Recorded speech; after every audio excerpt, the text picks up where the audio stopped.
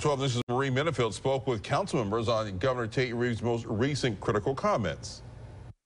On Monday, Governor Reeves said the basic work to maintain the water plant was not done before the state stepped in last week. He added the state never received a real plan from the city on how to fix the O.B. Curtis water treatment facility in order to fund it. Despite the criticism, state and city leaders are working together to fix the problem. Councilman Ashby Foote of Ward 1 says this has been a collaborative effort from all parties, and the city of Jackson must create a plan to enact a long-term solution. The plan is the key component to securing funding for all the work that needs to be done. So you got to have a plan in order to get there. You're not going to get the funding if you don't have a plan. So we've got to get our plan, and it's got to be a good plan, and it's got to explain, the challenges we face.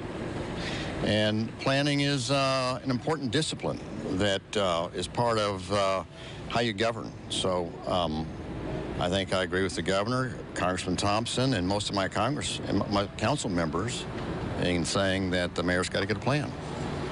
Councilman Brian Grizzell of Ward 4 says this is not so much about politics, but now is the time to focus on the improvements at the water treatment facility as the city and state leaders work together to bring quality water for Jackson. I don't know what's on the governor's desk, but what I can say is that I visited the plant.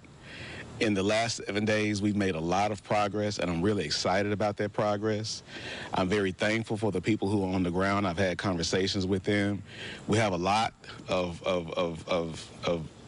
moves to make, so to speak, but we're in a really good place and we're improving, and that's what I would really rather focus on.